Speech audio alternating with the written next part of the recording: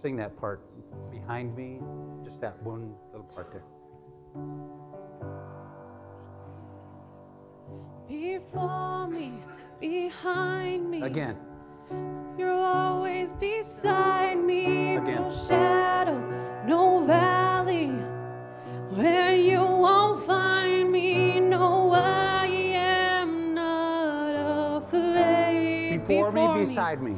Before me, behind me. Again. Always beside me. No shadow, no valley, where you won't find me. No, I am not afraid. Before me,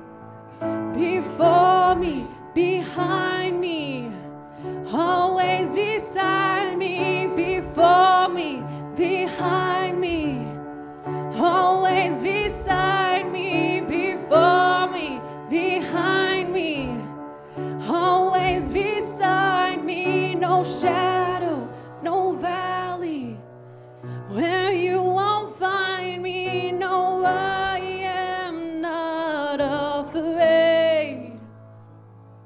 Can you imagine David,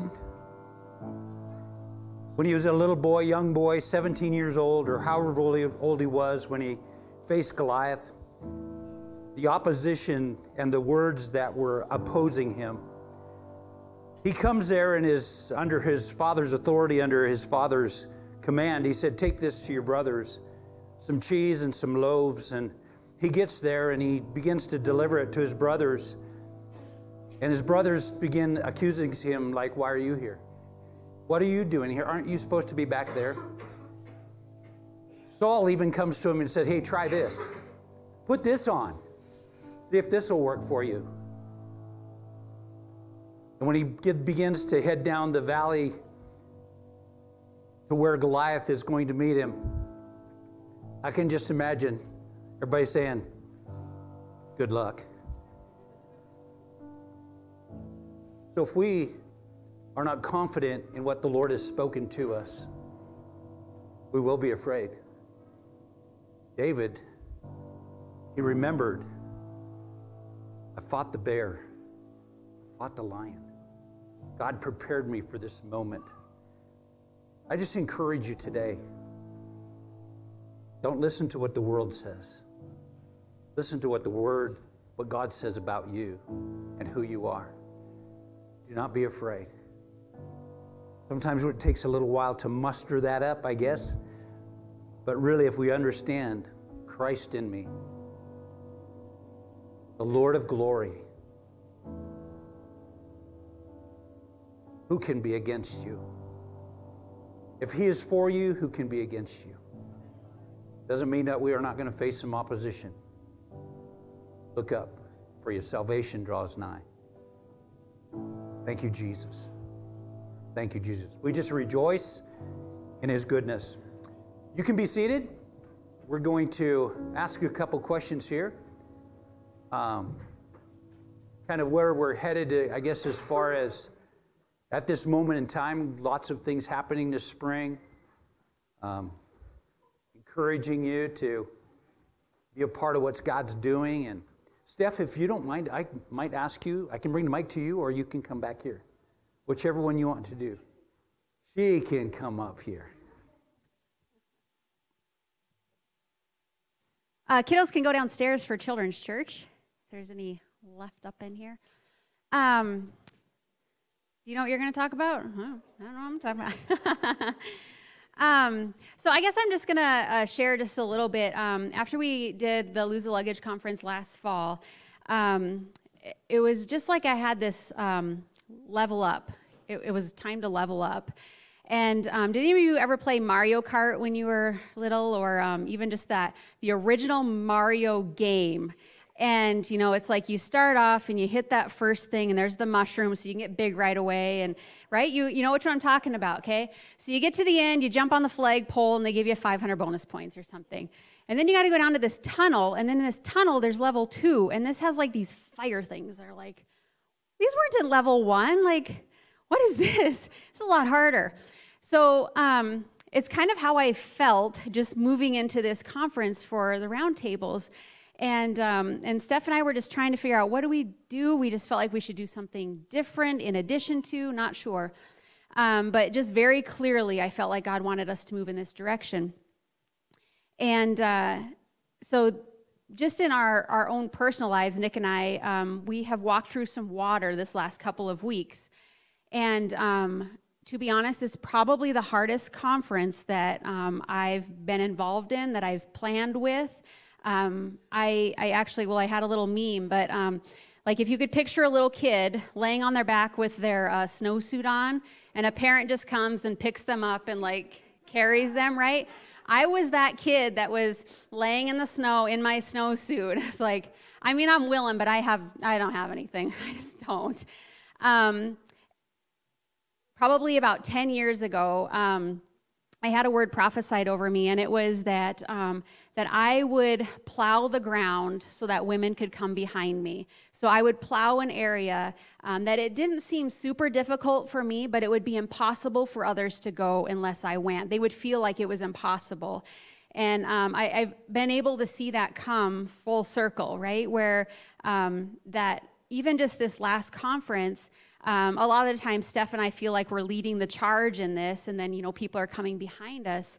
But this time, it almost just felt like we were leading the charge, but then we got to this point where the trail had ended because we hadn't been here before. And we needed people to come with machetes alongside of us and whack some of the stuff that was in our way. And so even Trina Slee yesterday, she was talking about Moses and how Aaron and Hur came alongside of him because when he grew weary, they were able to hold his hands up. And Faith, Kirsten, Michelle, I mean, the speakers that have been here, they came and they held our hands up, and they came alongside, and they plowed the ground with us. And I'm just so grateful for that, because it might seem like it was easy. This was our 10th conference that we've done with women's, with men's, with Jordan, our 10th conference. So it should seem really easy, and it was not easy. It was not easy. Even at one point in my mind, I was just like, I'm going to ask God, did I hear you right? But I couldn't even form the words because I knew he spoke to me. Just like he said, like, you got to know the promise. You have to know what God spoke to you, because there's a lot of chaos, and there's a lot of things, and there's a lot of opposition. And if I'm weary and all of the things, it's really easy just to throw in the towel and like, I'm not going to do this. Like, we've done it. I'm done. I don't want to. But I knew what God had spoke, and we walked in that. We came and had people walk alongside of us. So my dad used this example this morning in Abundant Life class. And so there's a clock here. It doesn't even have one of the second hands on it, right, that's ticking every second. So if you look at this at first glance, it doesn't show like anything's moving. It doesn't even look like anything's working. Like, are you hearing? Are you going to do something? Like, there's just nothing there. But if you open the back of a clock up, there's gears that are in there, right? And there's things that are happening constantly. There's movement happening. And so just even in these conferences, even on Sunday mornings, there's things that are happening, but it takes people to do that, right? And so for a while, we've been here. We've been this minute hand. And we're just kind of, we're enjoying it. It's fun. We're going along. But there's people back here, and there's people like Amber that grow weary because of life circumstances. And so when there's other gears that are moving me along, I have no other choice, right? It makes it easy for me because Steph came alongside and she moved, and Michelle came alongside and she was moving. And so all of those gears are important so that when one wants to stop, it doesn't have a choice, because it's okay. It's easy that I can move in that.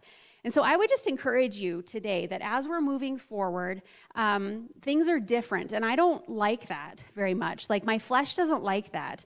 I don't really love the round tables. I don't, because it's just like, that's uncomfortable. And I just want to sit where I sat and be done with it. Like, and now we have to like weave through all these tables just to get to the front and the back. And like, that's not super fun, right? I like a plan. And you guys, I've told you that, right? I like the color-coded plan. Let's just follow the plan.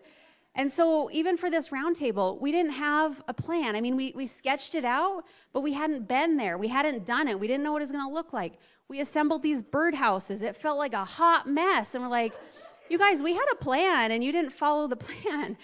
But it wasn't what God had. That was our plan. That was what we thought. And we did our best, right? We thought that we were going to move in this. We provided it. But little did we know that's not what God had. He wasn't trying to do what I thought needed to be done, but yet he was creating community. He was creating laughter. He was creating connection, bonds. So people at the table were able to laugh together. It was fun, right? Serving Jesus is fun. It is.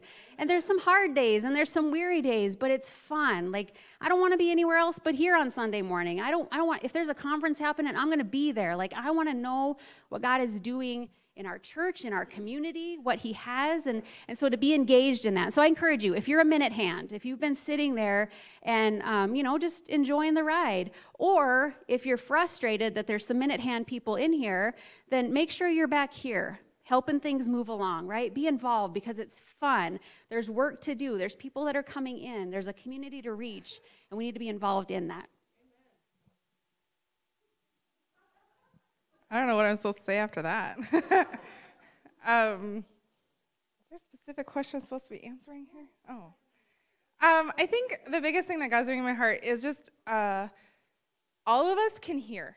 All of us can hear from God. God speaks to all of us. And so if you tune your ear and you just make the steps, read your Bible, come to church, be around people who are serving God, you can hear too. And if you just turn off the noise, step away from the distractions for a minute. He's got a plan, and he can speak directly to you. And there's a spot for you at the table. There is work for you to do. There's a spot for you. And we're called to love people, and sometimes we assume that they know all of the things that we do. And so we need to help them build their building blocks. We need to help them build their foundation so that they're strong too and that they can carry out what we're sent here to do. Everybody has work to do and a plan that God has for them. And so just making sure that we're bringing everybody along with us, which definitely ties in with everything that Amber just said, but there's a spot and there's a place for all of us. And we did the conference by ourselves. I mean, it was just her and I, and that was by our choice, right? We knew what we wanted, and we can execute things. And so the first couple times, we just did it. We did it all. We were upstairs, and we were downstairs in the kitchen. And so by the end of it, you're just so exhausted, and it's not for your enjoyment at all. And so then my dad had kind of taken the lead on, I can get some guys to do the kitchen for you, And so that's happened the last few years. And so even Steph, her and I are a little bit of a perfectionist, and we like things to be, according to the plan. And so sometimes it's hard to be like, here you go, put those centerpieces on the table. Please do it right, But yet, it's okay, right? It's okay. And it's allowing other people to walk in their giftings. It's allowing other people to grow. And just even in that, we're growing. Steph had shared about reading the Bible on Friday night. And we can just be real, right? Like, how many of us have started, the read the Bible in a year, and it's just like we get through this and it's like, yep, and this is where I stop every single time, right? But if we could just be real, it's not like, I read the Bible cover to cover every year. That's just what just be real with people, And so anyway, it has allowed us to grow. So she has grown in the last year. She has grown in the last 3 years. I have grown. We're all growing in the things. We don't have it figured out. I did not have this conference figured out. It was not easy, but yet I know what God spoke. I know the promise, and I can rely on other people. So we're linking arms. We're doing relationship with other people. We're walking in this together. And so thank you for coming alongside. Rocky, he's this, steady, quiet guy, but yet he makes things happen behind the scenes that are easy. And even just Kirsten, her and her boys came and they helped set all of this up. They didn't have to do that, but they wanted to be involved, and it came and it helped lift our arms when we were tired. And so thank you for being a part of, even if you weren't here for the conference, that we know. I could call on any of you, and you would support and you would encourage and you do what needs to be done. And so I just appreciate that about church family. My 3 cheerleaders that came this weekend to spend time with me and to be here when I got the chance to speak. My mom, Sharon, go ahead and stand up or wave or something. That's my mama. And beside her is her sister, my Aunt Sheila. And my friend Kathy. Her and my mom are best friends, and she's a part of our life, and thankful that she came.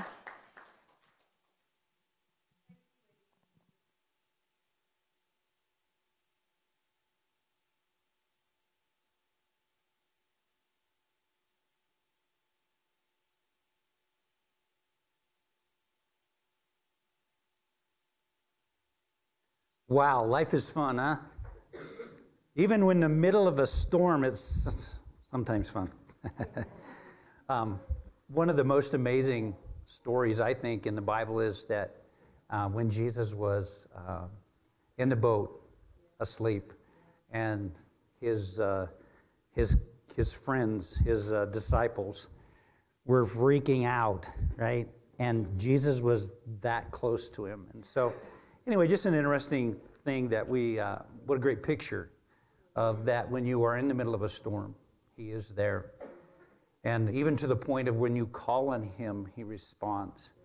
And so, just so neat, the life that we have in Christ Jesus. And today, actually, before we do that, we are actually having a speaker come. Do you want to talk about him just a little bit? As long as we're talking about whatever, let's just do that. Jim Hockaday will be coming the end of the April. We're going to have another conference. And I guess one of the things that the journey with Jesus is so big. And sometimes you navigate through a lot of things, right?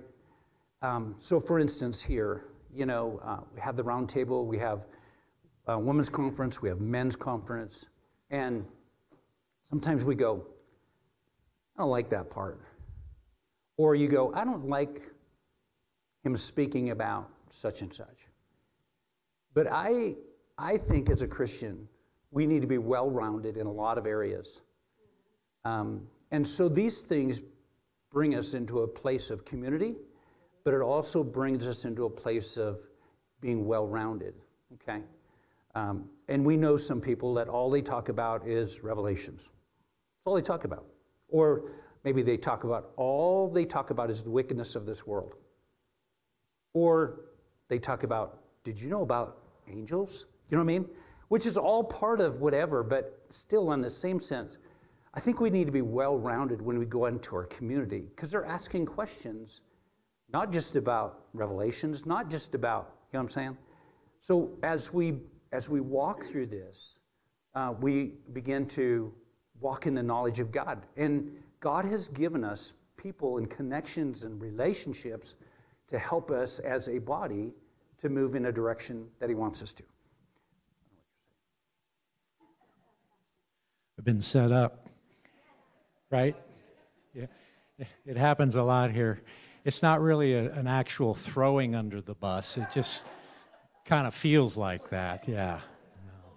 Yeah, yeah. Well, in response to that, or in continuation to that, the well-roundedness of the body of Christ, because Tom is correct. We all have, just like as we are each a different part of the body, we all have different ideas, and we're bent in different directions, and we focus on different things. And so I think Amber has been working. Where'd you go, Amber? Okay. Yeah, Amber and Stephanie have been working on these conferences and building things, and we've been talking about it's time. We believe that the Lord is telling us it's time to do things differently. And I think about the traditions of man and how Scripture comes against the traditions of man, and how quietly we can find ourselves operating within the traditions of man and not even realize it.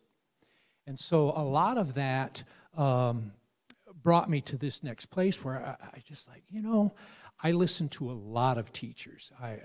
Obviously I'm here in this church listening to Tom, and he's teaching constantly. And then I'm outside of church listening to all kinds of teachers, different teachers teaching. And I felt it was time for us to bring in somebody that we maybe don't have a relationship with.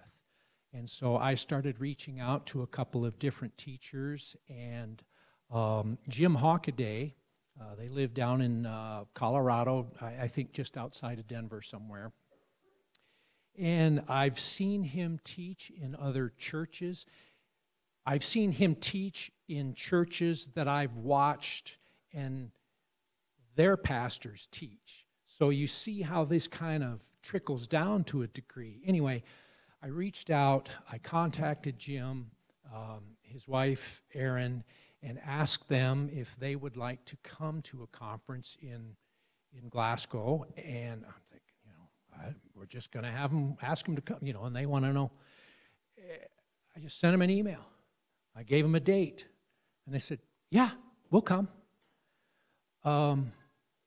Jim is known to a lot of people as what the world might term a faith healer. He is so much more than that. That is just one aspect of his ministry. He is well-rounded. He is very articulate. He is very involved in the workings of the ministry and so on and so forth. So I think as this comes about and the opportunity for him and his wife Erin to come and see what's happening, what I think we will see is that much of what is being taught out there by what I call responsible teachers, you're going to find out is being taught here already. And you say, well, why bring him? Because I think it's important that we understand, when Jesus says that a prophet is not known in his own town, when he goes home and he starts preaching the word and they go, well, that's Jesus. He's the son of the carpenter. What could he possibly know? And sometimes we can unknowingly fall into that trap. We're just little old Glasgow and little old Assembly of God church that just, Pastor Tom, just a farmer, there's his folks sitting in the back. And I go, we need to know and we need to understand that what is being taught here is being taught out there. And when you get that revelation and understanding, it starts to establish your foundation even greater. So I would encourage you, please start looking forward to this. He's online, he's on YouTube, he's got teachings. We started looking at a teaching the other night. Dave came up to the house and we looked at, I'm sure, is that the first time you've seen him? Yeah. And so very interesting, very entertaining, very, very good teacher. So.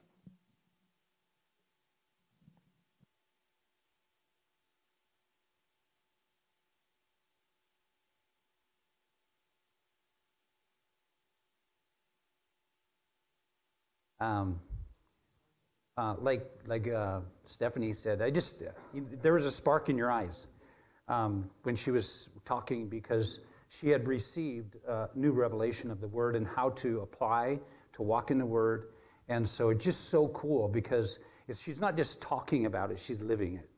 And so that's so amazing. I always said this, even in my case, if it hasn't processed and went through my heart, or if I've just heard it from another speaker and I speak it out, what is that? But when it goes through my heart, right, it's real.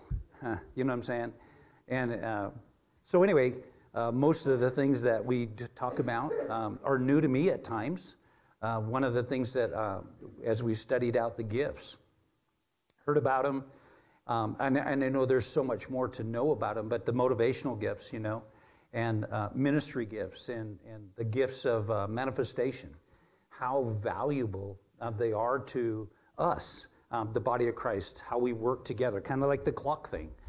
We're here to make a difference. And the other thing, too, that I really believe that the Lord is calling us into is we have pretty much, in my case, and I'll just use me so you're not feeling like I'm condemning you, but in our case, we're really inwardly focused.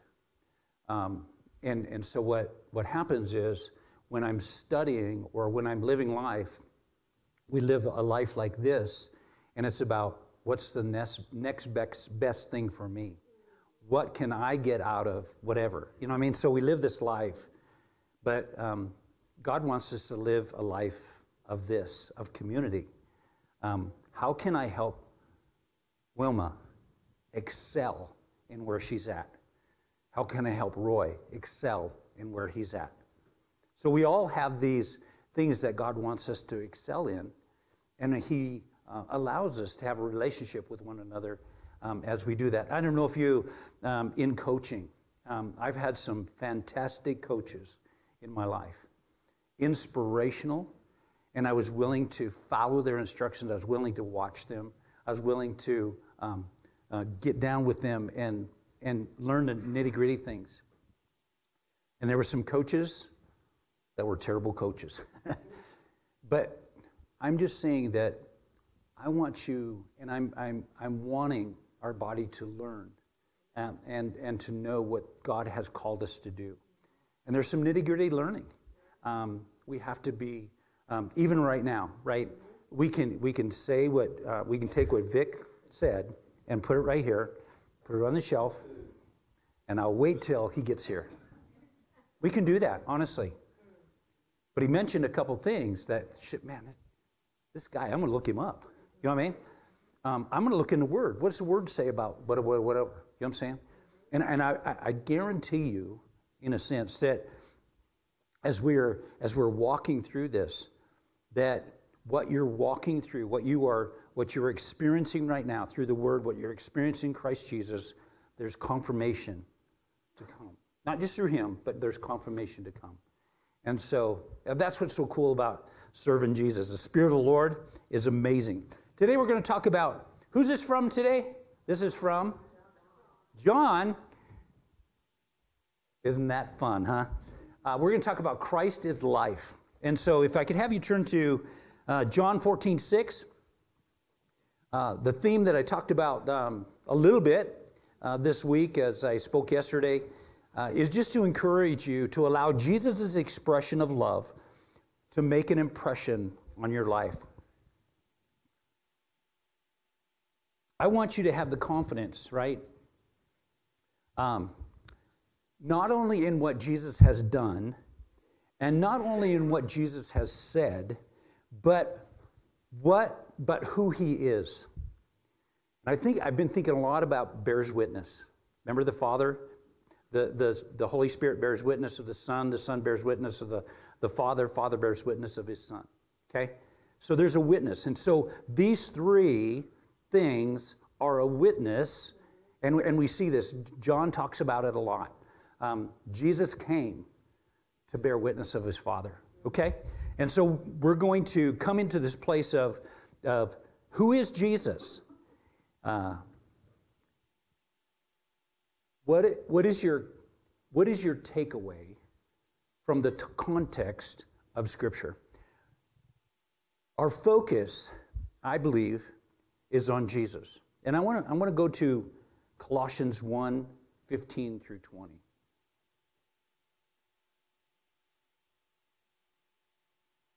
We're not segregating Jesus from the Father, Jesus from the Holy Spirit. We're talking about Jesus, the Son of God and the Son of Man. Okay. Colossians 1:15. Already there. Jesus is our focal point. When you look through Scripture, Stephanie kind of talked about this, is what we see back in the Old Testament, even in the first verse, and even in the chapter 3, we see the Lord or the Scriptures speaking of Jesus, okay? The prophets speak of Jesus. When we get to the New Testament, we see Jesus as the Son of God, the Son of Man. And as we go further into the after the cross, we see Jesus in His ministry as a mediator, as the high priest for us. He's praying for you, even today. And so I believe it's important that we see the well-roundedness or see where we are in this journey of knowing Christ as our Savior. So as we look at this, I'm just trying to reiterate the fact that Jesus is and becomes the focal point. I'll start in verse number 15. And He is the image of the invisible God, the firstborn of all creation. For by him all things were created, both in the heavens and the earth, visible and invisible, whether thrones or dominions or rulers or authorities. All things have been created by him and for him. He is before all things, and in him all things hold together. He is also the head of the body of the church.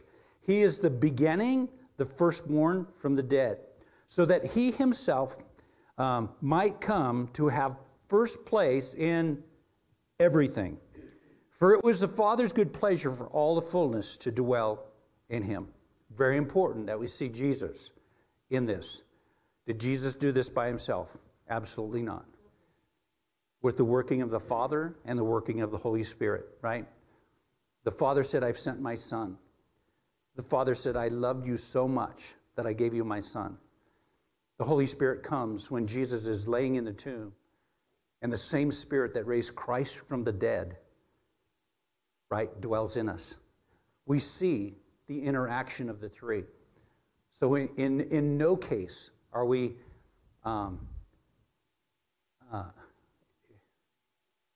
separating or saying Jesus did this all alone. Here we go. John 14:6.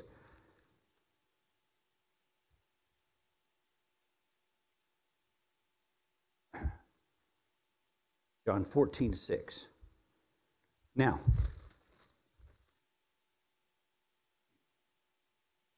I guess one of my greatest things that I think of, and I've said this lots of times, that we are atmosphere changers. I believe that God has put us in an arena, and we're in different arenas, but God has given us authority in that arena. Now, I believe that we can make a difference because of Jesus. I believe that we can make a difference because Christ who lives within us. I believe that we can make a difference because we are empowered by the Holy Spirit. We can make a difference. So if that was not the case, we're not in a losing battle. We see wickedness. The enemy magnifies wickedness. The world magnifies wickedness. The news feeds off of wickedness. The natural man loves to navigate towards wickedness. Why don't they report all the good things that are happening? They don't, okay? Because the world sees that men, women love to navigate that way. It's all on popularity. It's how much, I don't know how they do this, but they know how many people are watching such and such, right? And so when we talk about something like this, they get more responses. When you talk about the good things, they get less responses, right? And so God is saying we can make a difference. His word says so. Look at David. I don't know why we're going there, but David, one man, one young boy, I can make a difference. First of all, I'm gonna follow the instructions of my dad, which gives me authority to be there. And then I'm also going to follow the instructions of the Lord, and I'm going to do what he's called me to do. I'm going to destroy the enemy. I don't care if anybody's behind me, right? For he is behind me, and he is for me. Anyway, John 14:6, here we go. 14:6, yes. I am the way, the truth, and the life. No one comes to the Father but through me. And I want to land on the word life, okay? The word life is Zoe, which speaks and refers to the principle of life in the spirit man and the soulish man. Why is that important? Because Jesus, he breathed on his disciples. Jesus gave us the breath of life. And what does that mean? That means that we have been born again. I talked about this a little bit yesterday. Jesus is the door into eternal life. Talked a little bit about Costco. We have, in our homes, we have a pantry, very limited at times. Sometimes you run out of chocolate-covered almonds, right? So you go in there expecting them, and there's none there, right? But what if you went into Costco and there's an abundance? Two things that you have to do to get into Costco. And we said this yesterday. What is one thing? You have to be a member. What's the other thing? You have to walk through the door. Okay? Why do we get freaked out when Jesus says, I am the door? He says to be a member, not the member of the church, but to be a member, to be a part of my pasture, to be a part of my flock, you must come through me. You must accept me as your Lord and Savior. And you walk through the door, and there's an abundance. Okay? If you don't walk through the door, you lack. So we have to have that picture, I guess, of that abundance. Zoe speaks of the spiritual and soul life. Okay? Now, let me keep going for just a minute. There is a distinction between the spirit and soul life. Then it's called bios. It's a Greek word. It's called the physical life. It's called it's beyond our livelihood here on this earth. Okay, so Zoe is beyond bios. Okay, we put a lot of emphasis on our livelihood here. Does God care about our liveliness here? Yes, He does. He cares. You are out in this world and you are doing what He's called you to do. Okay? How many need physical strength sometimes? Does God care about that? Absolutely He does. Right? So, but what He's talking about life. He has given us life. He's given us Zoe. You know, when you pray, are you praying about your livelihood? Or are you focusing on your spirit man and your soulish man? All are important. Don't let me get you wrong here, okay? We have a physical body. This transports us, walking down the stairs, going to our neighbors, going to the grocery. This is part of it too, okay? God cares about that as well. Okay. So let me read the definition of Zoe. Zoe, life, in the spirit realm or in the spirit and the soul is this. It's noble. It's a nobler word expressing all of the highest and best which Christ is, which He has given to the saints, His children, the highest blessedness. Now, where's Jesus? His name is at the highest spot. So what He has for you and I is blessedness to the highest degree. I love that so much. Why is that important? Let's go to John 1. 1 John 1. 1 John 1.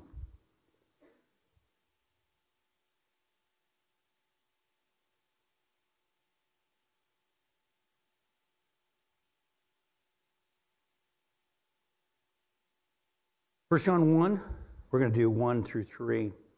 What was from the beginning, what we have heard, what we have seen with our eyes. This is John writing about Jesus. Jesus, John, the one who laid his head in the breast of Jesus. John, the beloved, if you want to say it that way, had a great connection with Jesus. What was from the beginning, what we have heard, what we have seen with our eyes, and what we have beheld with our hands, we have handled concerning the word of life. And the life, once again, that life is soulish life, it's spirit life, and the life was manifested, and we have seen and bear witness and proclaim to you the eternal life which was with the Father and was manifested to us. What we have seen and heard, we proclaim to you also, that you also may have fellowship with us. And indeed, our fellowship is with the Father and with His Son, Jesus Christ.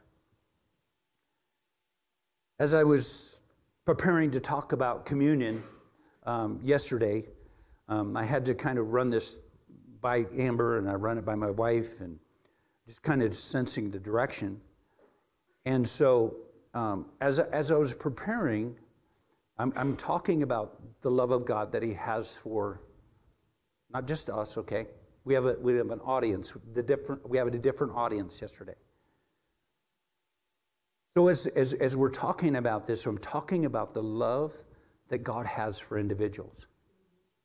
And as I'm talking and I'm walking through this with the Lord at home, preparing for this, the word hopelessness came up. Hopelessness. We live in a world, generally speaking, of hopelessness, possibly even in the Christian community as well as the world. Where does hopelessness come from? Okay, let me give you a definition here. It's a form of despair that things won't get better. What a stinking lie. What a stinking lie. Right? It is. So you dwell on the despair, and when you dwell on the despair, I'm not saying that what you're going through isn't real. I'm not saying it's not in front of your face. I'm not saying it's painful. I'm saying that what you're going through, right, cannot be your focus. We said something downstairs. I think Vic said it this morning. And so as I'm walking through this, I'm hearing the word hopelessness. I'm also hearing the word suicide. Hopelessness will lead you to suicide. We see it happening more so probably than ever before. Okay? So I had to ask my wife, and I asked Amber, I said, you know what? I feel like the Lord is directing me to talk about suicide and talk about hopelessness. So I'm going to bring a gun. I'm going to set it here. And I'm going to bring a bottle of pills. And I'm going to set it there. Okay? Pretty in your face, right? So I had to, as I was just sitting there, and sometimes I sit there and then I just go away from it for a while and just let the Lord begin to minister, I guess. Give me direction. Ask my wife. I don't ask her everything. I honored Amber in the decision as well. What do you think about this? And as I'm talking about this, is it appropriate to talk about suicide? Is it appropriate to bring such and such? Some of the things that we skirt around, I talked to Kirsten a little bit about this too, is suicide, sex, and what was the other one? Divorce. The church kind of just scoots around that. Let's just brush it under the rug, not deal with it. So today, kind of in your face, hopelessness. We have the hope of glory. The hope lives within us. Doesn't mean that we're not going to have some difficult days, right? Can you imagine Peter, John, maybe Peter wasn't there, but John looking up, Jesus is hanging on the cross, their Savior, dead? I'd probably feel pretty hopeless right then. Because I had a wrong expectation of who he was or who he is. You know what I mean? And as I step back from the cross and I begin to listen, I hear his words. I must die so that you can live. I will be placed in this tomb for 3 days, and I will rise again. And all those things begin to reflect, right? And so this is so important. What Jesus has done is important. What Jesus has said is so important.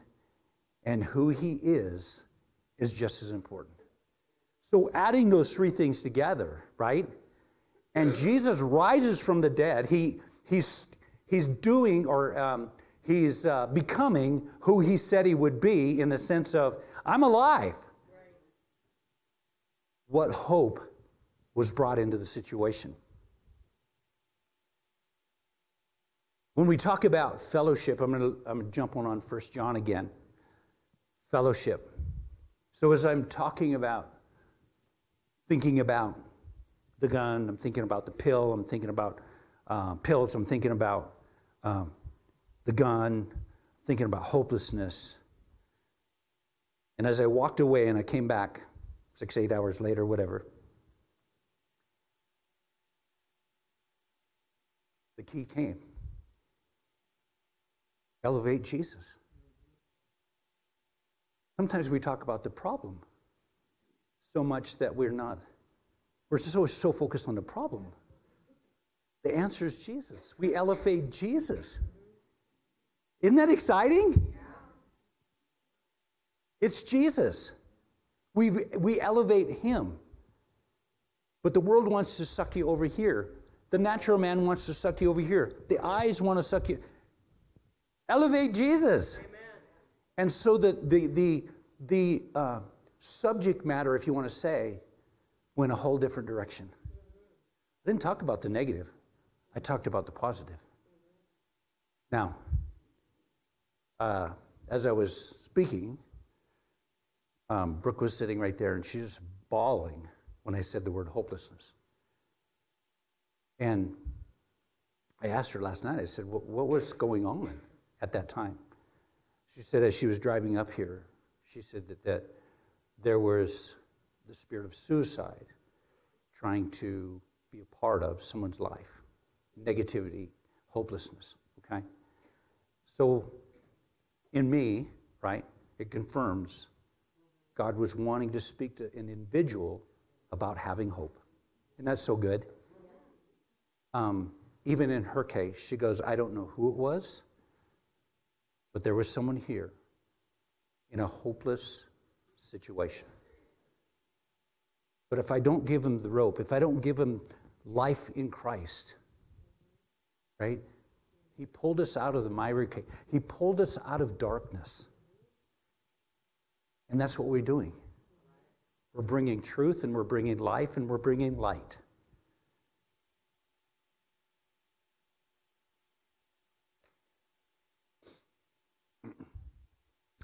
We're going to shift gears just a little bit. We're going to do communion, so if I could get some guys to hand out the communion. You can just set it at the table there, and we'll go through it in just a minute. Kirsten, can you play?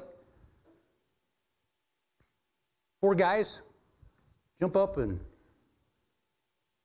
get it handed out. That'd be awesome.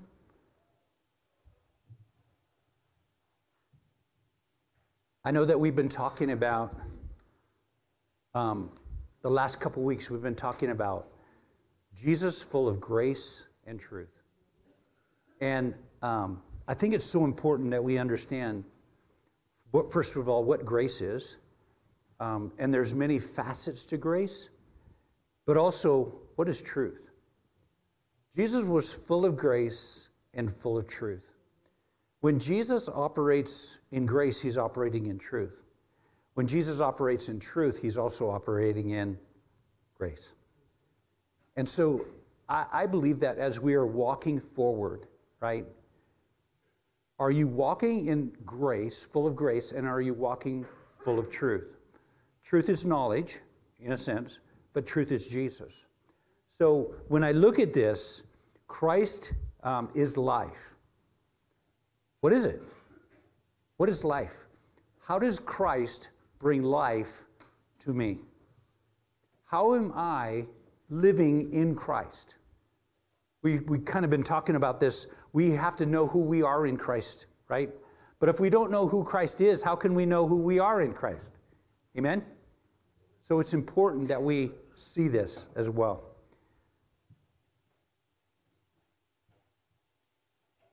Jesus, full of grace and truth. As Amber was talking about the clock, sometimes when we look at someone's life, or maybe we've been a part of somebody's life, we really don't see them moving towards the Lord, per se. I know that, some people come, and I guess you go to that person, or they come to you, and you give them godly wisdom, and they do just the opposite.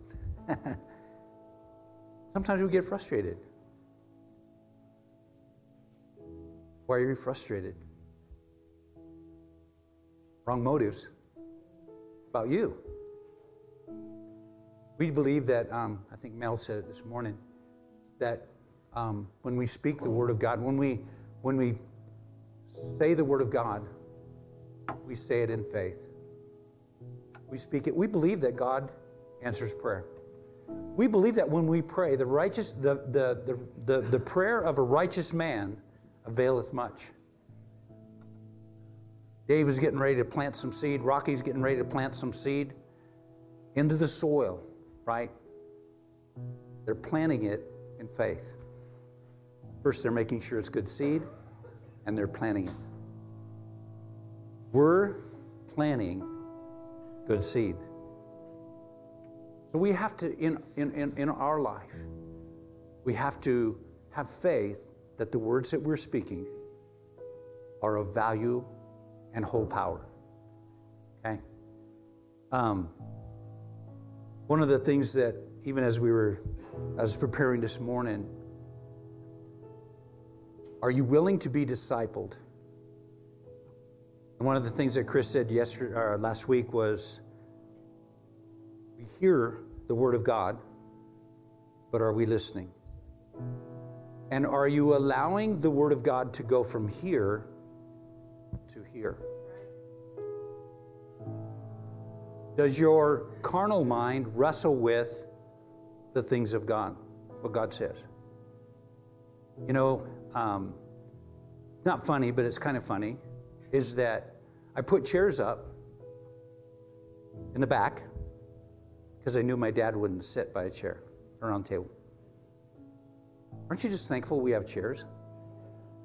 We're not in a dirt floor, freezing, right? But if it was, it'd still be okay. Paul rejoiced in a cell. Our attitude, our expectation. Amen? Okay, my question. We, you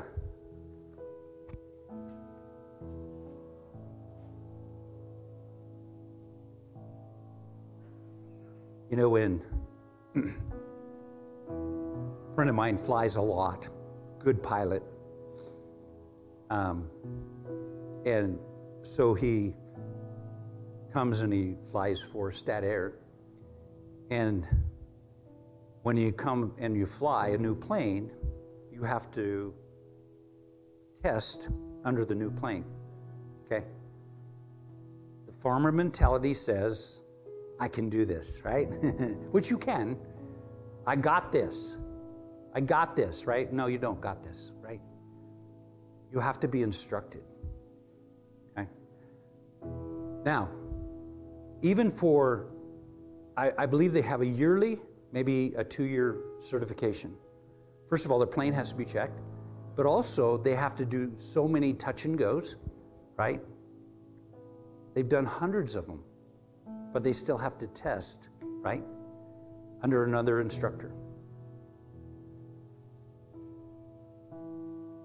My question to you today, as a disciple and a disciple maker, are you impatient with those out there? So I'm going to use a couple of phrases that we use, because it's almost like a cop-out.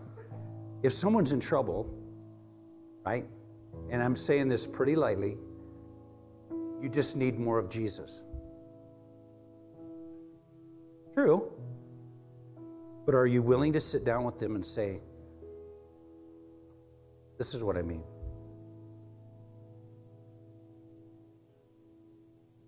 Most of us would say, no, I don't want to do that. But that's not a disciple. A disciple is willing to be rejected. There's some opposition that comes when you're a disciple. There's going to be some words that possibly land on the concrete. But in time, I think you said it this morning, maybe some soil will blow in and land on that seed. We don't know. Jesus has just asked us, Father has asked us, sow the seed. Here's another one. You just need to read the word. What does that mean? Here we go. This is how I do it. This is how I started. This is how I failed miserably. But this is how I'm doing it now. Maybe it'll work for you. Now we're relying on the Holy Spirit. It's not about you, but it is about you.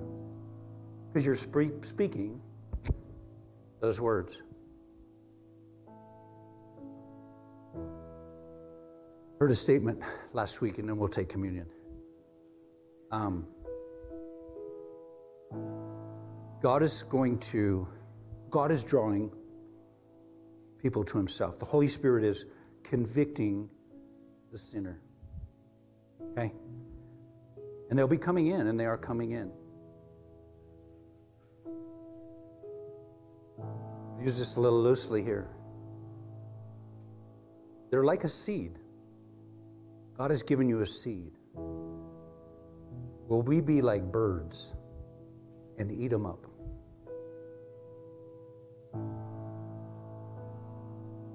Because they don't fit in. They're not like us. They're doing this or they're doing that. We're not going to be that church. We're not going to be that church. If the seed lands here, we're going to get some soil. We get some water. He's going to cause the increase. But we're going to be a great part of that seed. And we're not waiting for him to come in. I'm going a little long, but I just need to express this.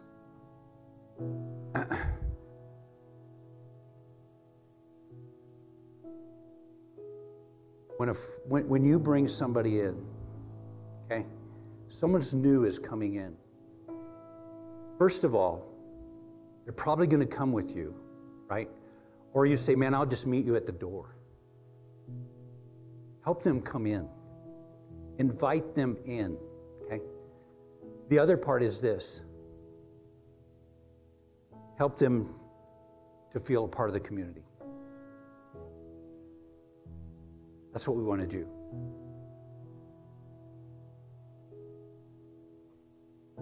Lost my train of thought in one area. Let's break bread together.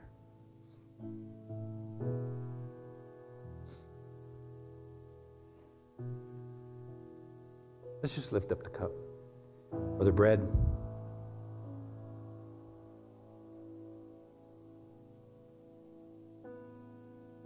The disciples were around Jesus.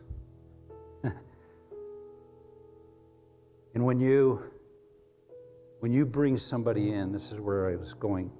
When you bring somebody in, what you're saying is, I trust you, Pastor. I trust you, Lorraine. I trust you that this will be a great setting, an inviting setting for them to be here. I trust you. They're trusting you by coming here. But we also want to build a level of trust so that we can speak into them. Let's take this bread.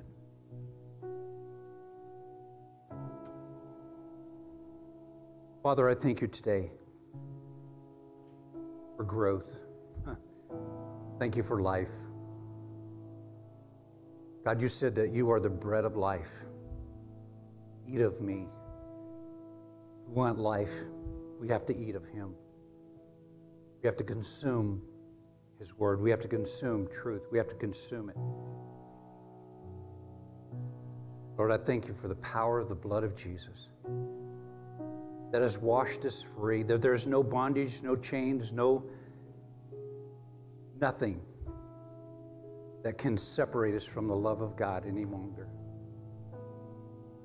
I thank you for the blood of Jesus that has power in it to be an overcomer, to bring forth eternal life, to bring forth that higher level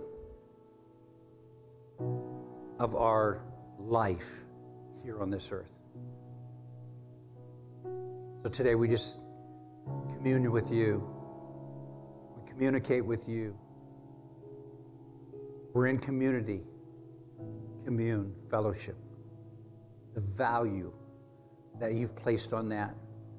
Not only value placed on fellowship with the Father, Son, and Holy Spirit, but the value you've placed on our love for our brethren. Our time with our brethren is as important. Let us take the cup together. Thank you, Lord. I want to say it just for a second. Thank you, Lord.